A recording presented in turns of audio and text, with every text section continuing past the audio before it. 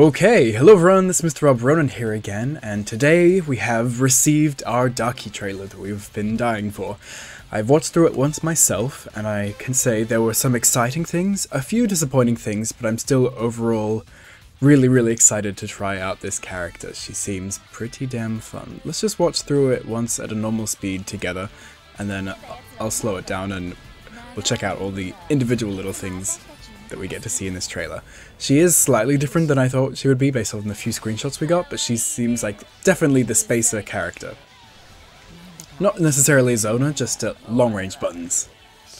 Like that armor attack is probably the coolest thing in this trailer for me.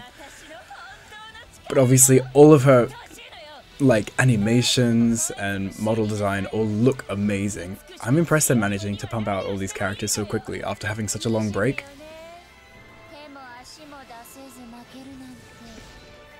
But yeah, she looks awesome, which of course we were expecting. But yeah, let's look at the actual moves we get to see. So I'll put it a little slow. Hopefully this doesn't break your ears. Okay, so first we get to see the little attacks. And as you can see there, she's kind of got what I would probably call Enmu range. She's got lengthy buttons, but not with the swords, which is kind of good, and that's one of the things that makes Enmu pretty strong, is that he can reach really far with his attacks without having to lunge forward with his swords. We can kind of attack from a distance, but also his attacks aren't projectiles, so that they can come out a little quicker, so makes for some pretty good spacing. What was the first attack we get to see here? Because that's the main one that matters. So yeah, if you look at that range, a single attack is about like 3 or 4 character distances. That is pretty good. Most swordsman attacks would probably end around like here, so she gets like an extra half of a sword attack which on her first attack, which is pretty good. And this isn't even the step attack. I'm not sure if she will have one, you know, when you have the tilt and she like takes a step forward and goes further. If she did that, it'd probably go like over to like this edge of the screen with the extra step forward, so that's really powerful. And all the attacks afterwards are also really long, which is handy, especially this one. That is really far. I wonder how good the tracking is, so wonder if you just throw out those buttons, like even if they're whiffing, you can just keep like pressing them and see if they happen to hit the opponent. Because you can jump cancel or sidestep cancel them if you're about to get punished. Then we get to see the down combo ender. I think that's actually one of the screenshots we saw. Yeah, her in the air, so that's just the down combo. And then here we have a really interesting sequence where she spends a bunch of meter, and it's kind of hard to tell exactly what she's spending it for. So, we get to see she's like done this kind of projectile floor summon special move, which we don't really see the meter cost for, so maybe we don't get to see how long ago she's actually done this, because her little, you know how you get the glow when you do a special move, like she's going to get right here when she presses the special move, so she doesn't even have that anymore, and usually that lasts for about a second. So maybe this is a special move that she like does, and it has like a 3-second delay and it appears underneath the opponent, or maybe it's some kind of trap that like Urokodaki's trap, but like it's just invisible or something. I don't know, I'm intrigued. Because as you can see, it starts to come out of the floor underneath Nezuko, but there isn't anything there beforehand. So maybe it is just something she presses, and you wait 5 seconds, and it'll just hit the opponent. I'm not sure. But she's just standing there, doing nothing, and then this, you know, meter of, comes out of the floor, and then she goes for another special move as it's launching Nezuko into the air, which is a special move we get to see later, but she kind of just lunges forwards, does a few hits with her scarves, and then cancels it into another special move, which is just kind of a few hits and a launch away. So it kind of reminds me of a few like combo and special moves we've seen, kind of like Entertainment, Zenitsu and Tanjiro. Their neutral specials are just like, you know, a few hits and they launch the opponent away. So maybe that's just what this is. It'll be like decently damaging special move, and she can dash cancel if she likes. This is a cool grab animation. I like that. Now this is awesome. Look at this armored special move. She's got the same animation basically she uses as her ultimate in her regular armored special armored attack, which is crazy. I imagine it's gonna be pretty slow. You can't really tell how slow it really is here because she's already kind of started it up. But she's armored very early, so the opponent has to like fight for their lives to dodge this massive ass armor attack. Look at that coverage, that is ridiculous, and it looks like it bounces the opponent. So she can probably dash cancel this, get an aerial combo, get some high ass damage for a little red combo, which is ridiculous for how big this thing is. And it really just depends on some of its attributes, like can it be dash cancelled, can it be dash cancelled on block, can it be special cancelled if you can just go into other special moves from it. It looks ridiculous. I cannot wait to mash this button. And it looks so awesome. This is her up combo, I think. I'm not sure if this is what we saw in the trailer. No, she had a special aura in the screenshots we saw before. So this is just an up combo. Dash cancel into her aerial attack string, which is kind of just, you know, average 2 hits. Cool surge animation.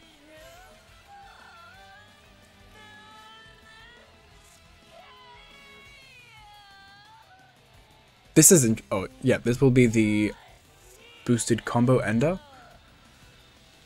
Now this is what made me really sad, is I realized I was an idiot when I was looking at the screenshots, and that this is clearly too cinematic to be a regular attack.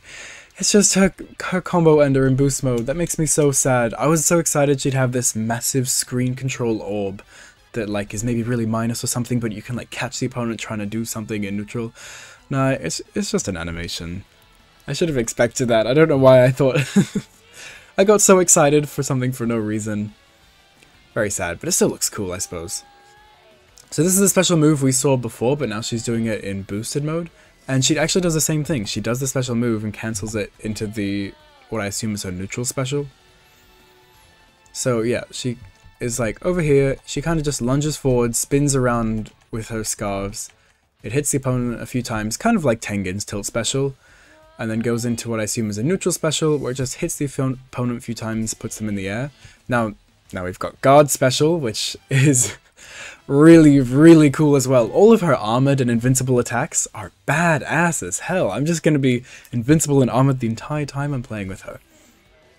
Look at this. Jumps up in the air, has like all these massive like spider strikes from above, and she's invincible for a long time while she's in the air. But to make up for it, it does seem like it has kind of slow invincible startup.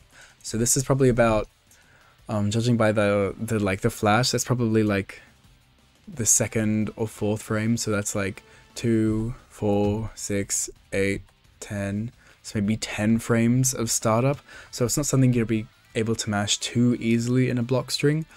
But she's invincible for a long time and she's really high in the air. I wonder how punishable it is, and you can't really see, but it looks like Nezuko is either not knocked down, which would be really interesting. We've never had a DP that doesn't knock the opponent down. She's either not just standing, or maybe in some kind of crumple state for a hard knockdown. So that's pretty good if she gets some time to move away after she gets her DP. And these are just regular attacks, I think. Yeah. And then into the ultimate. And sorry to the trailer person, but that did not combo.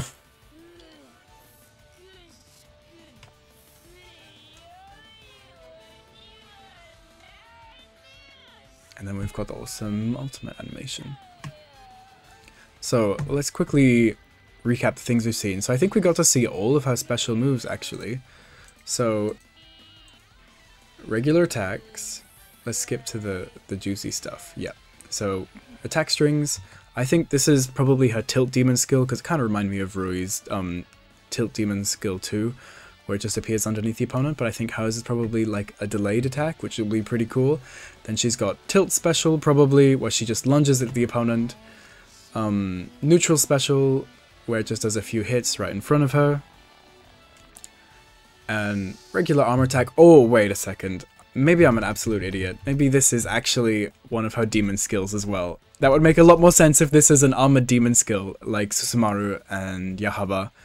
And, oh my god, okay, yeah, basically every demon has a tilt demon skill that's armored. This is probably a tilt demon skill. That makes a lot more sense than a regular armor attack, because that would just seem ridiculous. So that's both demon skills, tilt special and neutral special, and then over here we got to see her DP, her guard special. So I think this is one trailer where we basically got to see her entire moveset. We didn't get to see her using all of the moves, like we didn't get to see the startup of one of her demon skills where it gets the weird launcher setup thing. So I'm intrigued. That's the like one mystery I think we have left, and I'm really interested to see how that actually works. But the rest I think is pretty self-explanatory. She's the like the neutral, big spacing, big buttons character. Like, actually I guess we don't really have too many of those in this game. I think the closest character would be Enmu, because he's got the big like meat buttons that kind of work slightly different to sword characters, but they're not technically projectiles, and it seems like she might even have some longer range than him with her further attacks in her attack string, so I'm really interested to see how that goes. And then she's got some Tengen tilt specials where she lunges at the opponent, and a regular special, some kind of setup-y things, and some massive demon skills. So yeah, definitely a space control character, and definitely looks like a blast. If you don't know, I love neutral heavy characters, or big button characters. Not necessarily zoning characters, but like Vanguard and DNF Duel, characters with big buttons where you just have to choose the right big button to press at the time. I love it. I love these kind of characters. But yeah, she's going to be coming out in like, what, 3 days? Can't wait. This was, I think, one of the best trailers we've seen, because we actually got to see all of the special moves and figure out which ones are which. And now there's just a little bit of mystery as to how each of them actually works. So, that is Daki's trailer. I am so excited to play her, and I'll see you in a few days when that comes out. Thank you so much for watching, and I will see you there. Bye-bye.